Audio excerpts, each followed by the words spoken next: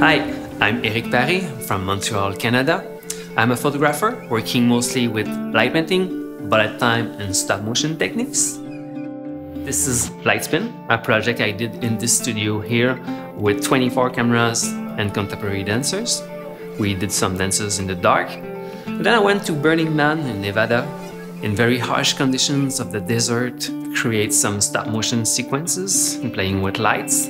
And after that, I went to India to make a music video called Suspended. Now I'm back here in Montreal and I am experimenting with poses on the floor. And this is what I'm going to do for this new project that is called the 10 Collection by Fotolia. And I'm going to work with this guy. Hi, I'm Mike Campau. I'm a digital artist from Michigan, the United States. And I've been doing digital art and retouching for over 15 years professionally. I was going to tell you a little bit about myself, but I figured the best way is to show a few projects that I've done. Probably the first project that I'll show you is Motion and Air. It's one of my most popular projects, and it combines CGI with live action dancing models and photography. The second project that I worked on was in collaboration with another photographer. It was called Future of Sports. And that combined photography done in studio with live action sports doing motion and combining with my CGI futuristic worlds. And finally, the last project I want to talk about was a lot of fun because I did the whole project from beginning to end, from photography to CGI to post-production. But today I'm here to talk about Collection 10 from Fotolia, and I'm going to be working with an awesome photographer, Paré, and him and I are going to be combining our skills to create some awesome images that I hope you guys are looking forward to seeing.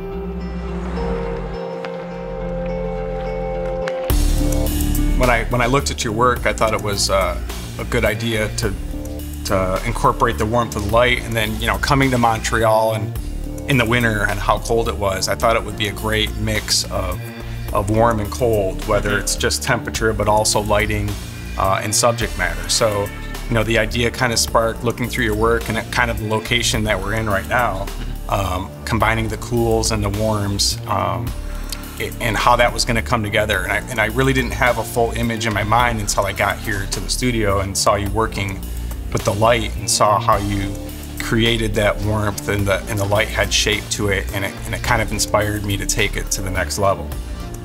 In the beginning of the project, we went into the little black studio, started to experiment with different kind of lights, different colors, different styling for the model.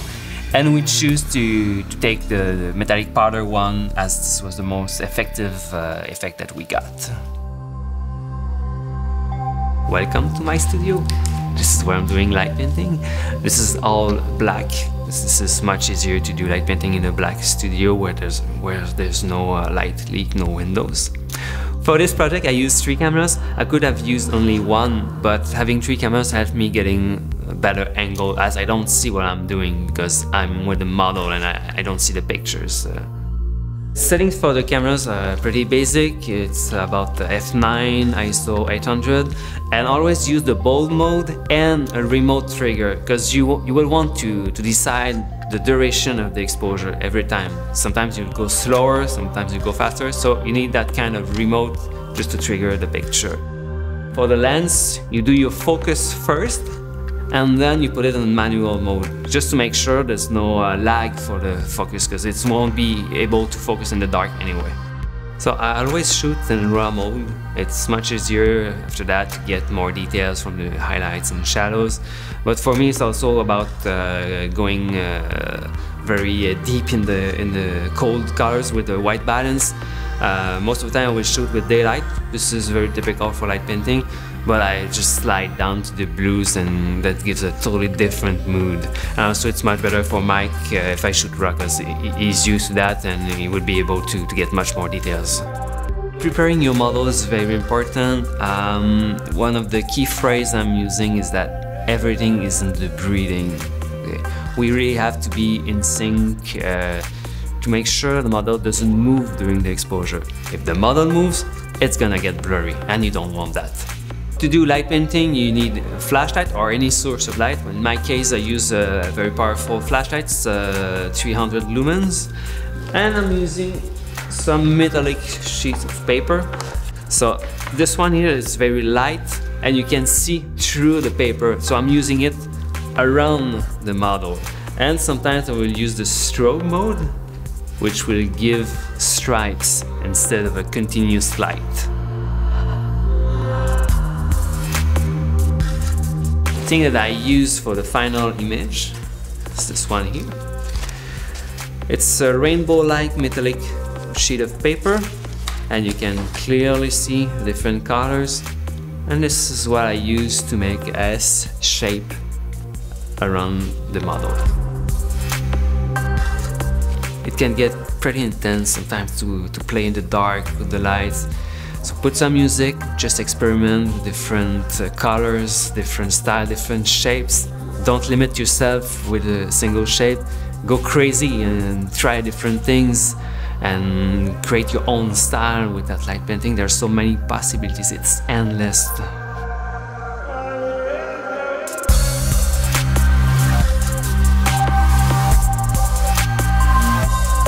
I usually keep the post-processing very simple. I work with the raw files, so we'll play with the white balance, some curves, and just basic levels. But for this project, I will just keep all my little cleanup layers and give that to Mike so he can continue from that file.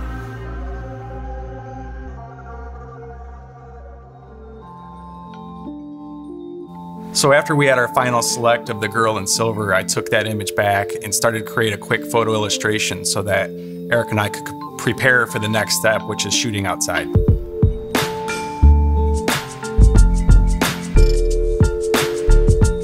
We're on top of Montreal and it's very cold, it's minus 70 degrees Celsius. And we're here to shoot the background image for the final creation. I did some wide-angle shots of the trees, and Mike is here to get mostly smaller pieces or higher definition crops. Yeah, you're shooting full background composition. I'm shooting parts and pieces like gnarly trees, silhouettes, some cool architectural pieces that will get kind of placed into the image, and I'm shooting at a pretty high megapixel camera, over 36 megapixels, so I can crop into little parts and pieces that'll fit into the main image that will match the resolution that you're shooting. So when I got the final image from Eric, I took that into Photoshop and had to isolate it. I have to use the path tool in this case just to get a clean outline of the girl to get started. And then I'll go in with channels and start to isolate hairs and little details on edges to get a perfect mask for the girl. And that's kind of the starting point for this project. When I work in general is I'll have the hero image and I'll go to a stock site to get either inspiration or look for other assets that I'm not able to shoot myself. I'm really looking at light and shadow and making sure that the shadows and the lights are coming from the same places, because nothing gives away a composite more than the shadows not matching or lining up, or the same light quality in the object compared to the background. That's a dead giveaway that it's a strip, and I try to keep all my images to look believable as one shot.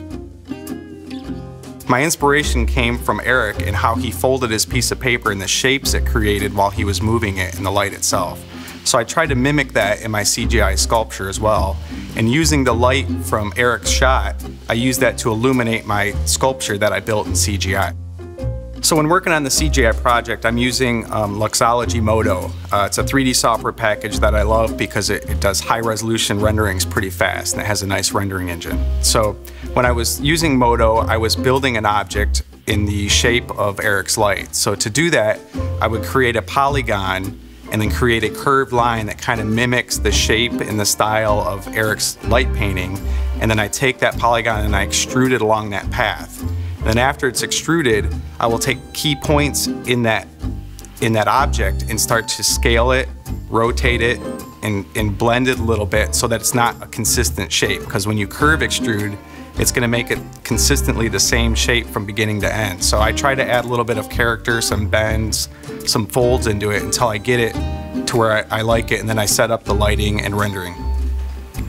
So the final portion of the CGI is setting up the lighting and getting it ready to render into Photoshop. So what I did was I created illuminant shapes that mimicked Eric's light painting and put them in the scene and then hid them from the camera so you couldn't see the light, but it caused the reflections and the lighting on the model just as if it was there in the studio while Eric was shooting.